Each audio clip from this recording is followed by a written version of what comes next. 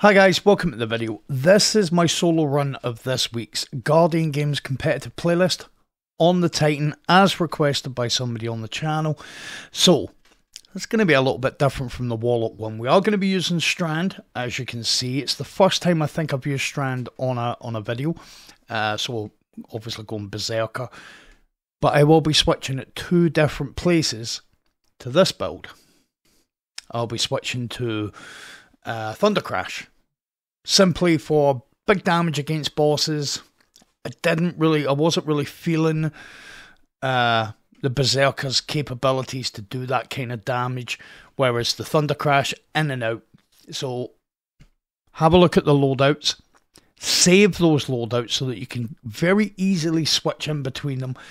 And if you've got ×3 ×4 gold ability regeneration, you'll get the super back in about 10 seconds after you switch. So just like with the Warlock run, what I've done there, I showed in the video, is I've got a chest plate with solar reserves on, triple solar, so I'm going to start the strike with that on and then switch immediately to my chest plate, as you can see there. So same thing again, we've got a couple of void guys here and a couple of snipers. We'll take them down, as you can see there. Try not to explode them because you want to minimise the risk of killing any of these. Well, it'd be this guy here. You wouldn't be killing the big archer, it would be the legionary. And finish both of them and you should come out here with 10,000. Now, because we don't have a super in regards to the Berserker that we can throw, we're gonna have to rely on weapon damage to take down threshers and stuff like that. Luckily, our bow is top tier. It's obviously anti-barrier, but as you'll see here, does tons of damage against threshers. Yes, I am talking about the Wish Ender. So what I do is I put a heat, just maybe about 4 shots, but you can start hitting the thresher well before he gets to you. Well before it gets to you. See there, it does actually do big damage. Oh, nearly. Get out of my way. Move, boy. And we'll just get him finishable as well. So you can start hitting the thresher well before he gets to you, and just finish him off with a machine gun. So again, we're back down this bottom right hand side because a lot of the ads seem to come here. As you can see, I managed to get a couple of finishes, but you don't always get the big score. I'm using my machine gun, as you'll have seen. It's the Avalanche. For people that might not know, the Avalanche was a dawning weapon. It's a solar, it's an adaptive frame, same as the Trials machine gun, same as the Commemoration. I do like adaptives, they're very stable, good damage output. In fact, there's just nothing wrong with adept machine guns, adaptive. There's nothing wrong with adept machine guns either, but adaptive, that's what I meant. You guys knew what I meant. So, you've got to be very careful. You'd have seen one of the mods that I've put on, and it really does help out. It's Proximity Ward, and it's on the class item, and it basically gives me a powerful overshield whilst I'm finishing enemies. Again, you'll have noticed I'm not taking out the barrier champion.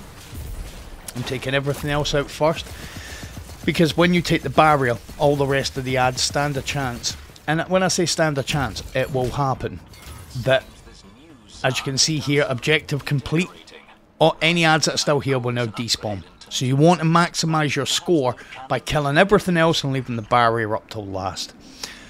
Again, we're going to use Shackle Grenade here.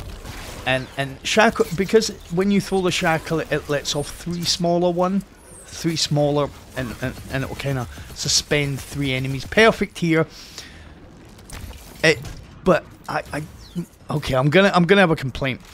The thing about the Shackle Grenade is, it's sometimes got a mind of its own where it goes. You can throw it right in front of the enemy, and it'll go wandering looking for enemies that aren't there. So again, we'll get this barrier up. And as you can see, I threw it to the right, got the barrier, but also suspended some ads on the left. So that's same as last time. Just put my suspending barricade up. That is one of your aspects. That what is that called? Drenger's Lash. So when you activate your class ability, you create this ripple effect that will suspend anything that hits, and it's got a decent range on it. Again, we don't have our super here, but well, we don't have the super that we can just throw and go. So we'll do a emote finisher, and then I just use my melee just to get out of here. Now, a thing, if you're not, again, I'm sure most you will know this.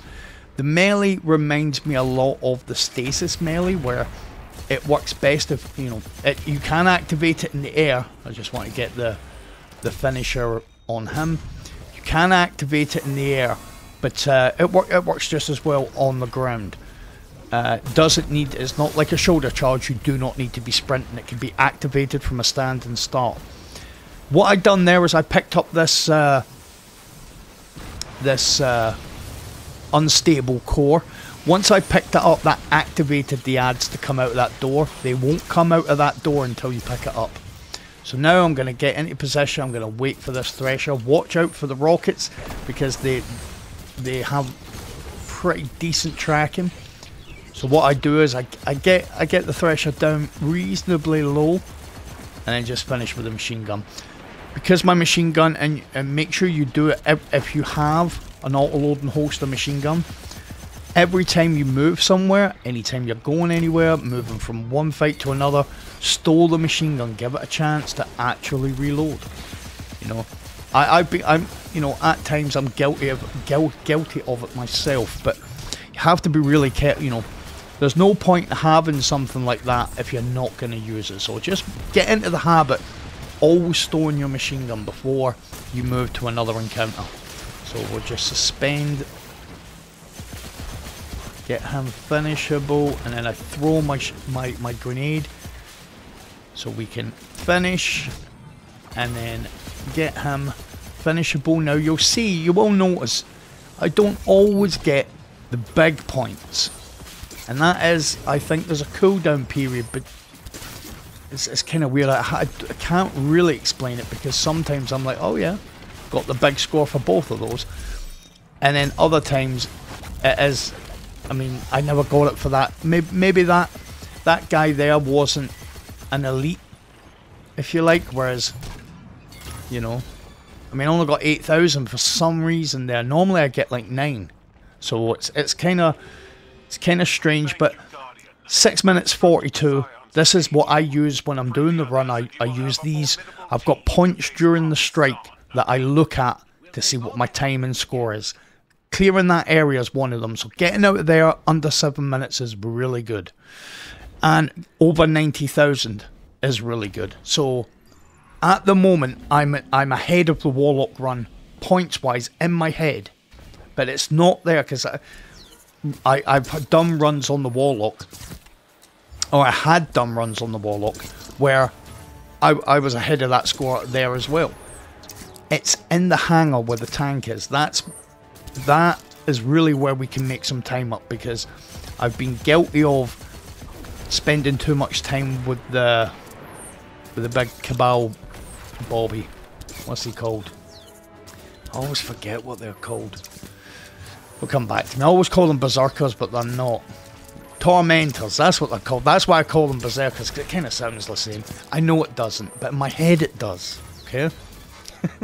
So, another thing, at the end, I'm going to show you something else you can do when you're in these strikes, and it's worthwhile taking advantage of if you've got something you need to do this with. But, yeah, so when we clear this area, not this area, and then, you know, up the ramp into the tank, that'll be the first place where we're going to switch to Thunder Crash, because we're just going to use that now to take the tank out. And then as soon as I do that, because it's so easy to get your abilities back in these strikes, in these Nightfalls, because of obviously the gold ability regeneration, you get your super back, and like, you know, I don't know exactly how long, but it feels like about 10 seconds. We're just going to melee this guy and then get him finishable. Hello, emo, finish. And as soon as I finish, I'm grabbing. As soon as he dies, I'm holding to grab that orb, because the ship will fire maybe once or twice, you know, depending on how close you are to slamming. After you slam, the ship will still keep firing. It won't keep firing much, but it will keep firing. And let me tell you, and you guys will know this as well, the shots are no joke. It's like volleys of rockets that it's firing at you. So you don't really want to be messing about whilst a ship fires volleys of rockets at you. That's not a sentence that I like. Yeah, I was just chilling and decided to stand while a ship fired volleys of rockets at me. So you just want to get out there. As soon as you finish them, grab the unstable core and then make your way out. So as you can see, I just go in, change to the other loadout. See the super? I mean, obviously I'm picking up orbs as well, but because I've got that gold ability, regeneration. By the way, dude, I'm trying to kill for stuff here. Because I've got that regeneration, I've got my super now. So I'm going to throw my grenade. I've got the. I showed it at the start. If you look at the majigamies, the abilities and all the rest of it, I showed that I've got lightning grenade. We'll see if we can get a finisher on him. Nice. And we'll put a storm grenade on him. I never get any points for finishing him, but I always do it. So that's reasonable time. It's not much more faster than the Warlock. 10 minutes. It's when I get out of this room we're going to. That's when I gauge it. You know, and then the next time will be when I get on the lift. So what I normally do here, or what I was doing on the Warlock, was I was going straight up here. Let's punch this guy to death. Straight up here, but because I don't have the same stuff on the Titan, I took one of those berserkers out, one of those gladiators out, and now thunder crash the tank, get out of there, and you'll see I'll go straight back in, bosh bosh, change back, and jobs are good. All I need to do is get some kills. You see there, for every kill I'm getting in a row, I'm increasing my ability, regeneration speed, which means that by the time I need it, I should have my super back. We'll kill these guys. Shackle grenade. Now there is an enemy on the left of me. I thought it was the champion. I can see now it's not, because on my mini radar I could see the champion spawning in with all these minions. So now I'm going to use my grenade launcher, just because they're void shields. Take him because I took his shield. And then you see those two guys there. I just want them out the way before I go for the champion. There we go. Shackle grenade. Easy money. Make sure you get the finish. And that is us kind of onto the Tormentor section. So got a decent amount of heavy. We're all good. Pick up these orbs. It's all points. Now I'm just going to stand here. I'm just going to take these dogs out. Easy, you know, it's like shooting fish in a barrel. And you're going to get spree, and you're going to get rampage medals. Now what I'm going to do, see there, good medal collection. Now I'm going to take out the turrets. But I'm also, if I can, I'm going to take out the guys with the turrets. And just leave me. And normally I try and finish those guys. There we go, that's all the turrets, but watch out, because you've also got dogs, so we'll put one of them down here. And obviously the Tormentor is following me the whole time. I want all these dogs down. There we go, and there's the Tormentor. Now I was a bit brazen here because I was going for time. Just watch out for that fountain of void stuff. So what I'm going to do is just go up the side here. I don't really want to run away from him, so I'm just going to shackle him. And then I can finish him off. And because of the fragments I've got, and again, look at the video, look at the start, and you'll see what fragments I'm using. I'm getting grenade energy back from just doing damage with the grenade. Now I'm gonna pop my super and clear out all these ads. Apart from, only ad I'm gonna try not to clear is that guy, that void incendiary. I want to do the, see here, I've got him up. I just want to do the thing. Now that will happen as well. You would have seen there, I've done damage, got him finishable, and then he regenerated his health, and unfortunately I melted him. 191,000, 14 minutes is about, on average, it's about a minute and a half faster than what I normally am. So we're doing really well here. This next section, one thing happens that speeds the whole run up. You've got basically 3 enemies in here that you kind of are looking to finish.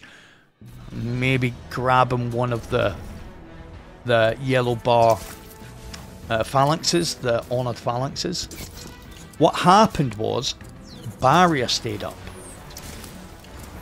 The barrier stayed up on the same level as me, so I'm going to take out the turrets, the ads, take this last turret, and then now I can take barrier out, which means I can be a little bit more aggressive whilst when I go down here, because I don't have a barrier champion shooting at me. So I'll kill him, and then we want to get him away and then finish this guy. And it's pretty simple then. Both your champions are down. We do have another elite, so we'll just take out these, because the only other thing now that can really hurt us are those turrets. There is a big Cabal guy up top of arc shielded, kind of looks like the champion. Him, I'm just going to throw my grenade, shackle grenade, and then as you can see here, that really got through this section pretty quickly. Normally I'm getting on the left at about 17 minutes. Now I'm going to change back to, I'll just get the finisher on him, although you do get some points, but it's nowhere near, you know, I would only have got about 300 or 400 points if I'd have just killed if I'd have just killed him normal. So I never got much more points, but as you can see here, something I say a lot, if you get spree medals, rampage medals, they increase your score massively. Now 226,000, 17 minutes. That is about 2.5 minutes faster than I, on average, am on the Warlock. I'll tell you how long that is. Well, it's like 100 and it's like 150 seconds. Bad joke. I'll tell you how long it is. When I get up here normally, it's about 19.5 minutes, which means by about 22 minutes I've got the boss back down. He's been up on both of these levels, and then I've brought him back down. But I'm only scoring half points. Now, see, I've gotten myself into possession. We're still scoring maximum points.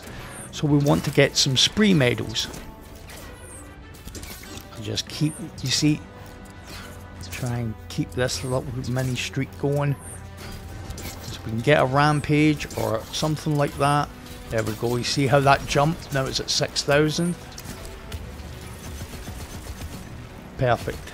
If he hadn't have been a solar shielded guy, I could have just kept going with the primary. Throw my grenade on the ads coming in, and now I want to take the gun off this ship if at all possible. So I'll just reload this manually because he's not getting fly about at this moment, shooting me with these. There we go, his gun's down. So now we've got another wave of ads, but we're still scoring points at maximum. Getting a maximum score here.